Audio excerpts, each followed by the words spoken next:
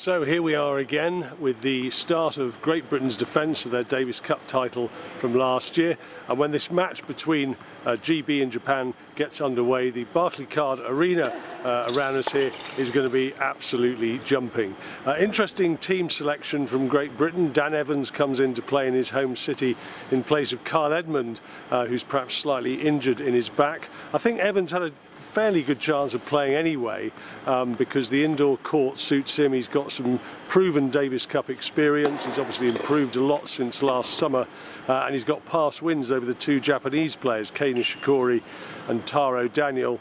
So anyway, he gets the nod over Kyle Edmund. Fantastic opportunity for him playing in front of his home crowd.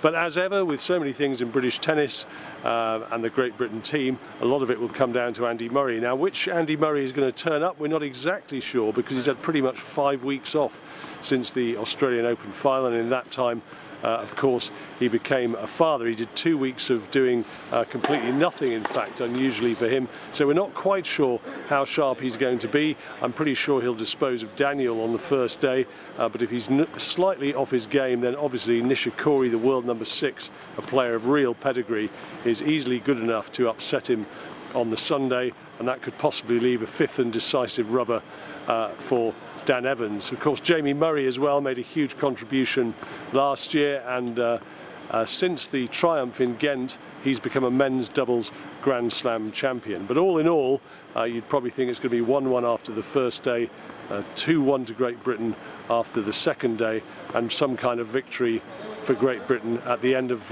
what is a very eagerly anticipated match after all that happened last year.